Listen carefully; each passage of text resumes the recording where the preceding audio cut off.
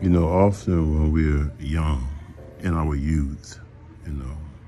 teenagers, young 20s, we get into this phase of trying to be whom we feel we have to be or need to be to get the people whom we want to like us, to be cool with us, to gravitate to us. We get into this phase and this habit of doing what it takes to remain in the in crowd, to be popular,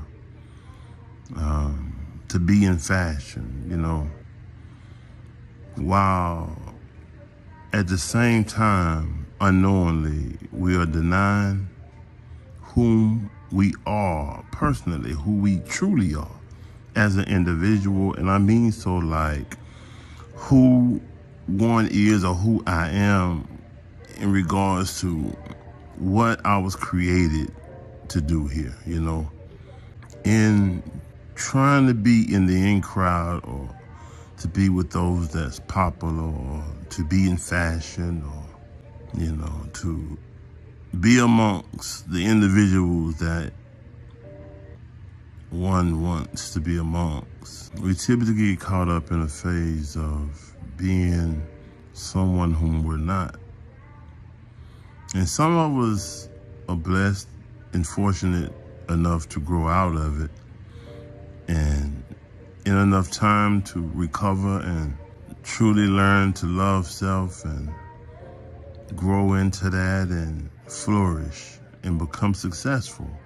and truly be happy and at peace because you're existing in a true state, But most, unfortunately, don't. And it's just a gamble to be aware of this and don't do what's necessary with the time that you have right now to make the changes that need to be made, like right now, so that when I do or you do reach that level of success that you desire, that you're able to truly enjoy it, because to get there and not be true to you, but to be who you believe you have to be in order for people to like and love you, will leave you not really being happy at all, not being happy with self. And you'll find that you can never truly please people. So you'll find that whatever you do and whomever you try to be for them will never be enough. And so the true happiness and success can only be found and explored and established with one truly embarking upon a journey of knowing who they are as a person, knowing who you are in relation to God, and knowing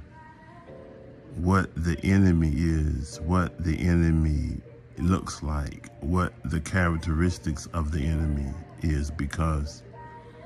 when you don't know what your enemy or who your enemy is, when that enemy comes in front of you,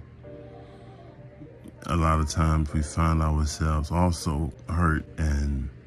at loss because we trusted an individual whom we shouldn't. We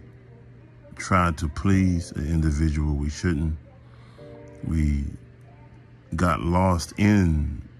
all of the things that we got lost in, all behind